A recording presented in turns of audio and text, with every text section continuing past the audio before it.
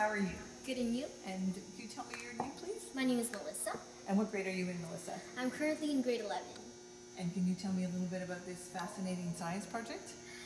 Of course. So my project is entitled Stopping the Pathway, characterizing RASGRAF4 mutations and targeting ERK in RCHOP-resistant, relapsed refractory DLBCL patients.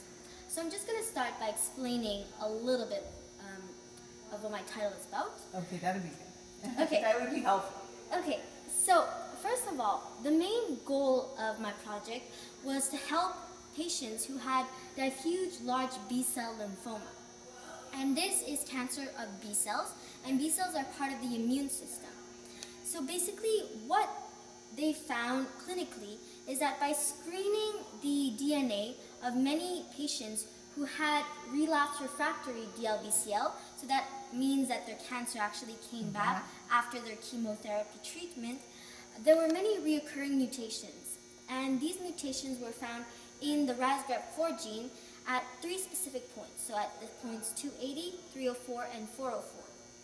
So in a nutshell, the main goal of my project was to determine what these mutations, so what the effect these mutations had on the activation of a pathway called the RAS-MEK-ERK pathway.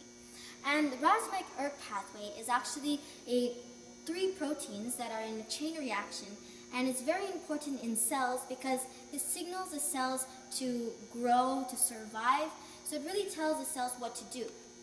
What I was able to find was that cells that had mutations, or rather patients who had mutations in the RASGRAF4 gene, actually had an overactivation of this RAS-MEK-ERK pathway.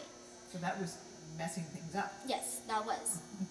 So the next step of my project was to see how using MEK and ERK inhibitors, so inhibitors that would stop part of this pathway, how that would influence the cell growth.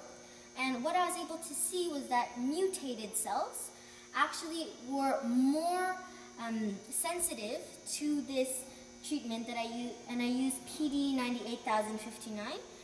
So cells that were mutated were more sensitive to the treatment than non-mutated cells.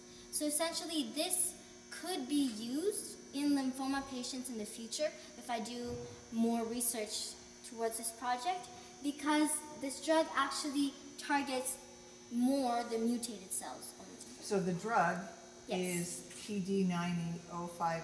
Is that the name of the drug that was being used? Yes, that's the drug that was. And is it made by a certain company right now? Yes. Wow. So they must be very delighted with your results. Do they know about your results? No. Well, this is quite a fascinating project, Melissa. Thank you very much. Thank you. Congratulations and good luck to you. Thank you.